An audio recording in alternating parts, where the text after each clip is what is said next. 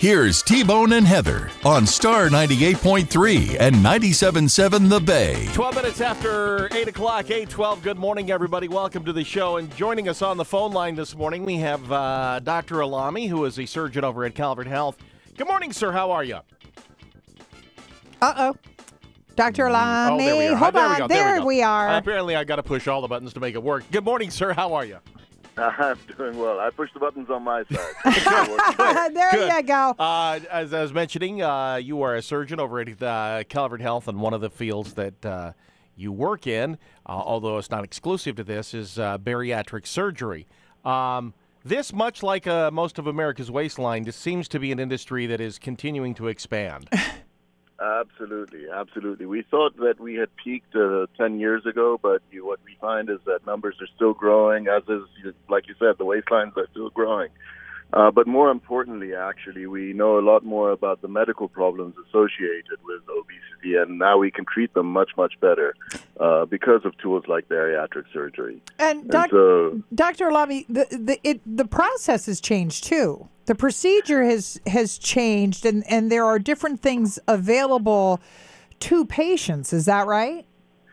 To a certain degree, yes. I mean, we're constantly evolving in terms of the procedures and the surgeries, but the most commonly performed procedures are still ones that have been around for the last 15 years, I'd say. So the most common procedure now is laparoscopic sleeve gastrectomy, which was invented in 2002, if you wish. And that sort of took off around 2009, 2010, became the most prevalent procedure in the mid part of the last decade. The other commonly performed procedure is the gastric bypass. Now, these are surgical procedures where you go in, you alter the anatomy and so on. But there are other procedures on hand that are less surgical, if you wish, like the intragastric balloon. So it's an interventional procedure where we place a balloon inside the stomach, and that sort of curbs appetite and brings on satiety. The effectiveness is also related to the invasiveness, if you wish. Right. So things like the intragastric balloon are less effective than, say, gastric bypass or sleeve. But then again, not everyone needs the exact same thing. So bariatric surgery is not a one-shoe-fits-all sort of thing. Right. We have to tailor it. Yeah, who's a good patient when you say tailor it? I mean, not everybody is a patient for bariatric surgery. So when you meet with someone and talk to them about their health, because being overweight, it really can wreak havoc on a person's health. But somebody comes in and they talk to you and they're considering, bariatric surgery. What do you suggest or what do you look for in that patient?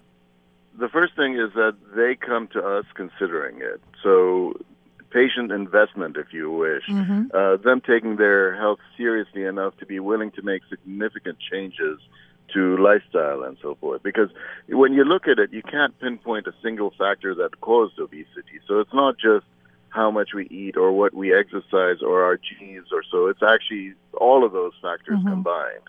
And so making a change to a lot of those factors is going to be the key portion of success. Surgery plays an important role, but it's not the only thing. Well, how do you get somebody motivated? How do you get somebody to get off the couch, maybe change their diet, because they've been stuck in this position for so long and they're heavy. They do not see a way to get the weight off because it is a slow process if you do it with diet and exercise.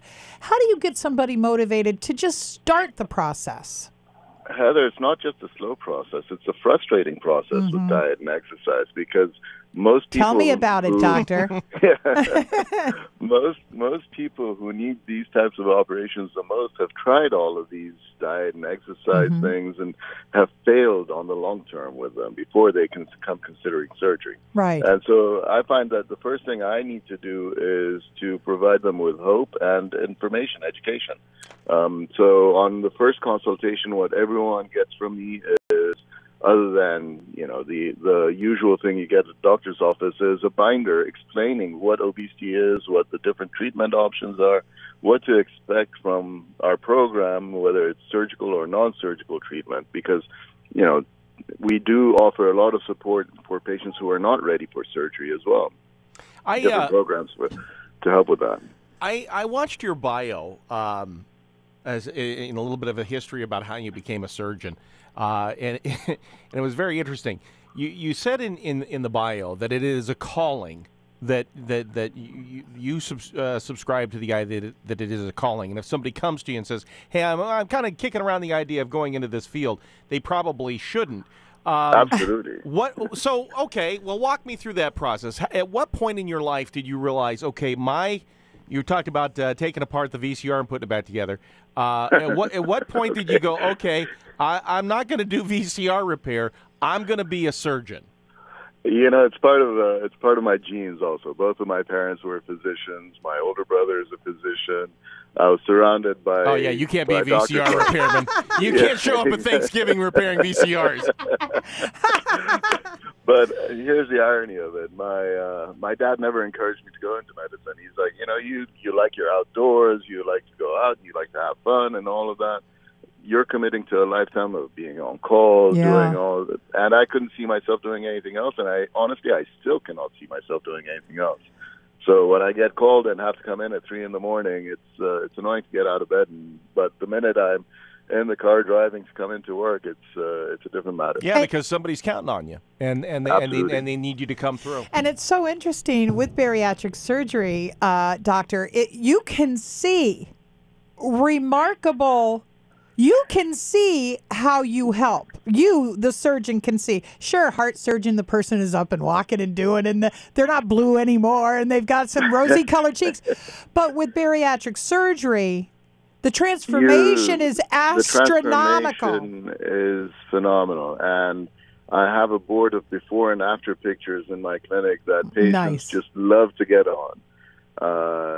It's when you're in training and you don't see the long-term results, you hate the idea of bariatric surgery. Yeah. But then the minute you see a patient 3 months, 6 months, a year, 5 years out from their surgery and they're doing so great, it is the most rewarding thing you can think of. Well, I will tell you, I think what you're doing is fine work over there, and of course, Calvert Health, an exciting array of things that they can offer, and you and your skills are one of them. So, calling, whatever you want to call it, fantastic. We're lucky to have you. Well, it's great being here, and I'll tell you, we're doing some great work at Calvert. We're really expanding our services, whether it's surgical and other services.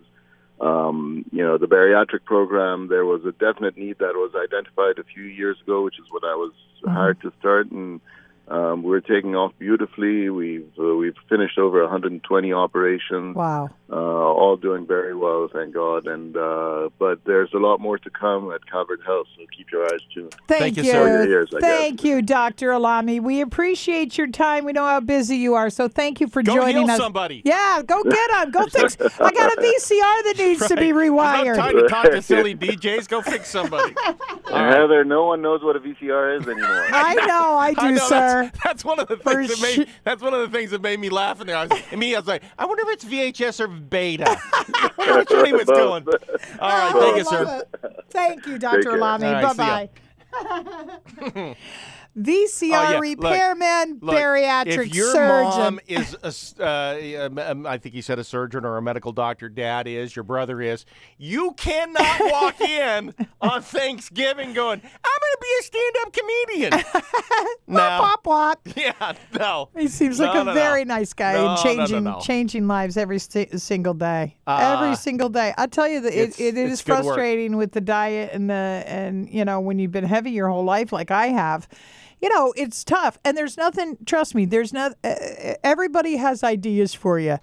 When you're the fat girl, they all have ideas of what to do. You can't tell a fat girl anything about diet and exercise. You know why? She's an encyclopedia of knowledge. So it's great that option is out there for people who are struggling, and we appreciate him for calling in. He does good work. Yeah, great work. I love that thing where he talked about that in his little bio thing.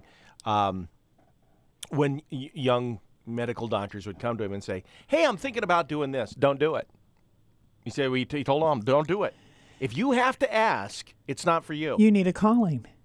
What do you want? Right. What do you you don't feel know like it, you want to do? At a cellular level, this is what I was put here to do. Then don't do it.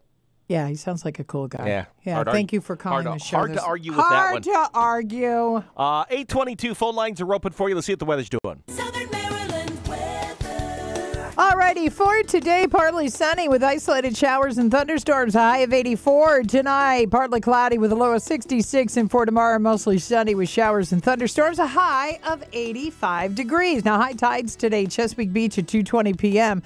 Brooms Island at 12:54 p.m. Point Lookout 11:39 a.m. And how about Indian Head at 6:34 tonight? Currently, Dunkirk 71 degrees, Hollywood 70, and White Plains 70.